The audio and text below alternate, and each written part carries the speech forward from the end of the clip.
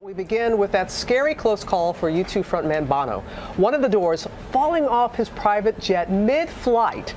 ABC's Gio Benitez is here, has the latest. Good morning, Gio. Oh, good morning, Robin. It was scary. That door falling off right in the middle of the flight. Bono on board with 4 friends, and this morning surviving what could have been a catastrophic disaster.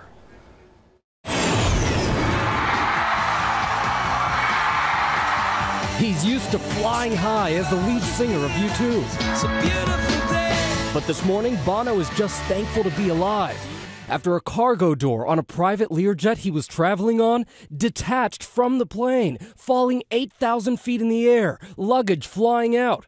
The Irish rocker and 4 friends were almost at the end of a 2-hour flight from Dublin to Berlin on a Learjet 60 like this one, heading to Berlin to accept a Bambi Entertainment Award tonight. But like a pro, the superstar didn't miss a beat after the incident, meeting with a government minister later that day.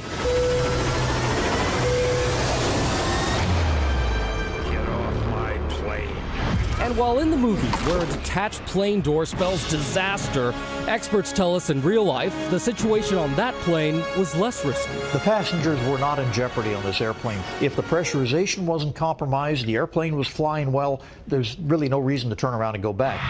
The pilots reportedly noticed a rumble similar to turbulence on approach, but felt no change in how the plane was flying.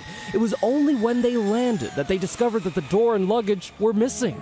But the mid-air drama was probably something the star could have lived with or without. All right, so we had some fun with the songs. U2 is set to perform at the Bambi Awards tonight, and Bono had arrived a day early to meet with the German Minister of Economic Cooperation and Development. But guys, I can't even imagine being on a plane. At least he didn't know that door was falling off. Oh, that's incredible. Harder to imagine. Unbelievable. Yeah, that's crazy. Okay, Gio, thank you.